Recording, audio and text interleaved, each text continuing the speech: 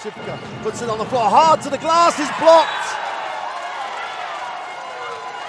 Big block by Guelich. Scoring, comes up with a block. Great decision. That looks like easy shot, but actually it's one of the most difficult shots to shoot close to the ring. Super cut by Guelich. Using that contact whenever she finishes, mostly on her right, is so good. Nice pass to the inside, easy two. Means she gets held up, stops on the foul line, takes a tough one. Guelich in the game again. Looking for three, got it! Guelich on the three-point line.